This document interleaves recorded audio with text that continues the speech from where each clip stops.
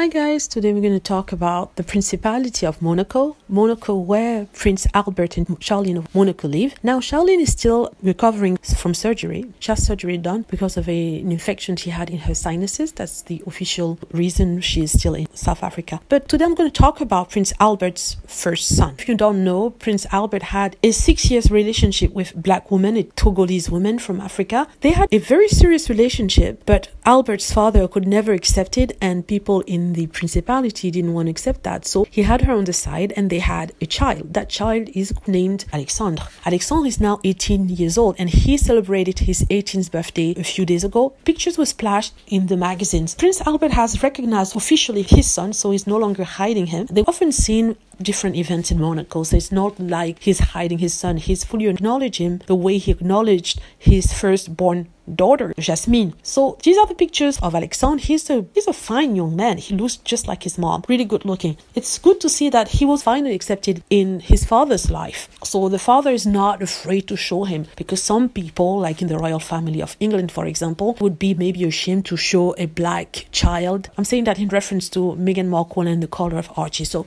here we have an example of a monarch in Monaco, one of the richest countries in Europe, who is openly accepting his child, firstborn. Had it not been for his grandfather, Renier, who's the father of Prince Albert, changing the law, this biracial / black young man would be the next ruler of Monaco, the next head of Monaco, the next reigning prince of Monaco. So things are what they are, and they decided that they wanted to change the law to prevent him from being a prince or the next heir to the throne, because of obvious reasons, and the fact that people in that principality will never have accepted a black ruler. That's my interpretation of things. Anyway, let me know what you think. Hope you like the video. Feel free to click on like if it's the case, subscribe for more videos, and click on the notification bell to be notified when I post a new video. Thank you.